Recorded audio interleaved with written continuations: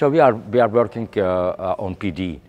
Regarding Alzheimer's disease, it is very well known. It is you can see it looking at MRI. You see the atrophy of hippocampus and some memory problems.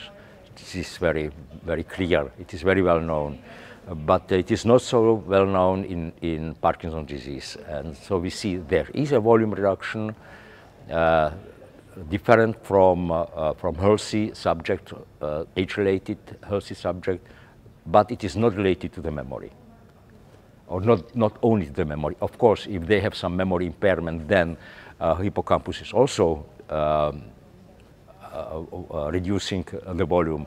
But if the memory is normal, the cognition otherwise is normal, the hippocampal reduction is linked to other issues in Parkinson's disease. In Parkinson, we are working on various studies. So, for example, we are working on white matter lesions, and we published already that the white matter lesions can also influence memory impairment in Parkinson's disease. And we continue to work comparing the white matter lesions in Parkinson's disease with Alzheimer's disease.